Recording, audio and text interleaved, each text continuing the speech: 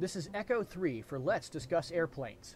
I pieced together a little box-wing airplane using the Mark I parts and a Juno engine, making sure I kept my center of mass over the fuel tank and that it stays in front of my center of lift. Takeoff is a gentle process. I'm using a tricycle arrangement for the gear with the rear set a little behind the center of mass. As I near takeoff speed, I will gently begin to pitch up. Pitching up too hard will result in the back of my plane striking the runway, with predictably exciting results. Once I've gained enough altitude and speed, I raise the gear and begin heading towards my destination. In this case, that is the island airfield. Nearing my cruising altitude, I can set the trim function to keep the aircraft stable in flight. The default keys on a PC are Alt and the direction key like WASD. In this case, I'm only adjusting pitch. With a single prop airplane, that may include adjusting yaw and roll as well to keep the aircraft stable. The physical time warp makes the trip a little faster.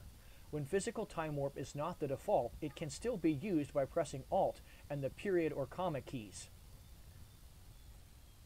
Landings can be a little tricky. I'm going to line up with my runway while still several kilometers away. I'm using my air brakes to help reduce my speed. In addition to the horizontal velocity, I also need to watch my vertical velocity using the gauge at the top of the screen.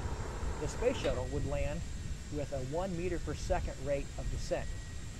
The island airfield has a short runway, and this plane will need all of it to slow to a stop. I like to slightly increase the braking strength and disable the steering on my rear landing gear.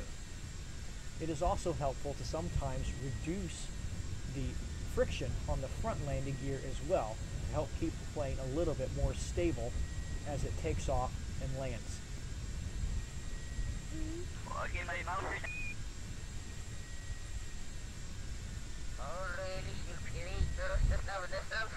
And that's it. A safe landing of a little box-wing airplane.